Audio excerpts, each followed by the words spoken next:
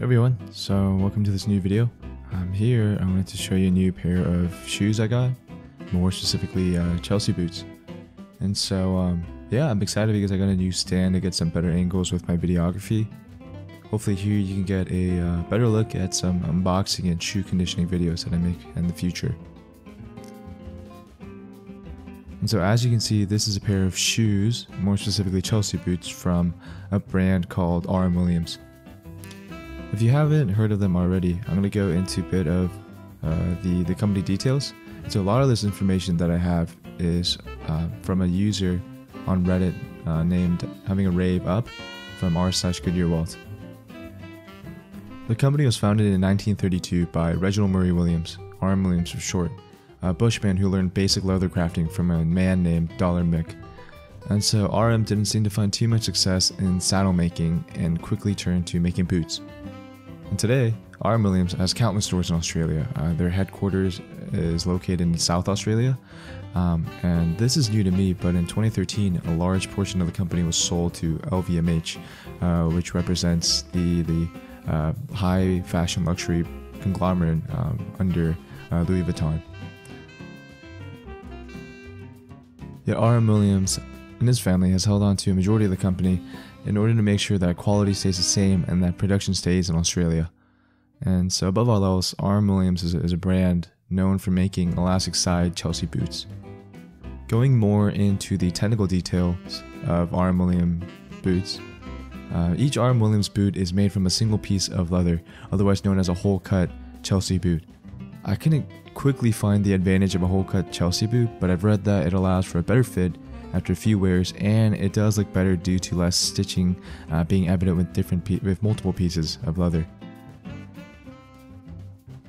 Comparing these with a pair of black Chelsea boots from Shoe the Bear, I will say though it is tough to compare leather quality, as the R.M. Williams uses suede leather and the Shoe the Bear calfskin.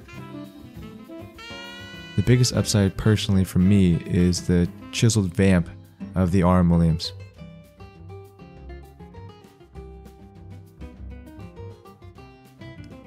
The two vamps of the shoes differ as well, with the R.M. Williams having a more full-looking vamp.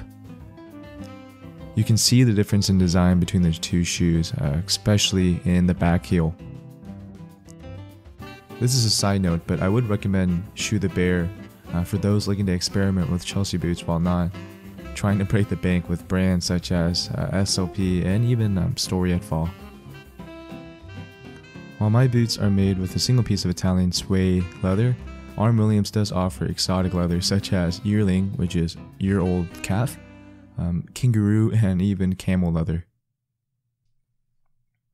For the most part, R.M. Williams Chelsea boots feature leather soles, but this Chelsea boot that you see here features their comfort sole.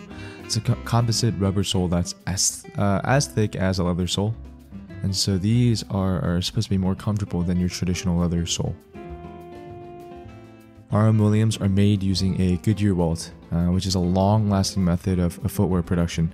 The details get pretty nitty-gritty, but just know that the benefits of a Goodyear welt to shoe include a sole that can be completely replaced without damaging the upper.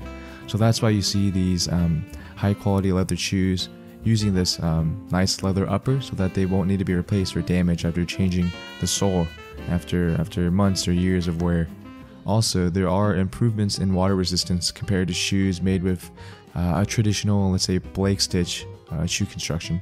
The story with my shoes, these shoes, is that I've been on the lookout for a pair of tobacco or snuff suede Chelsea boots for a while, and these came at a perfect time.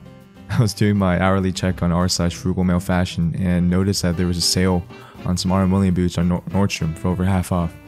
So these boots ended up costing me $200 before tax, which is an amazing price for all R.M. Williams new.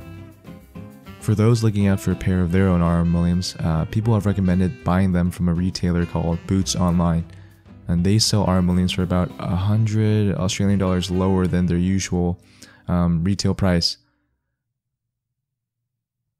That was it. I hope you guys enjoyed that video. I'm really excited to wear these shoes more in the future, and yeah, I was thinking of making a video to go along with this one, kind of showing how I would style these shoes. So let me know if you're interested in that in the comments or through direct message.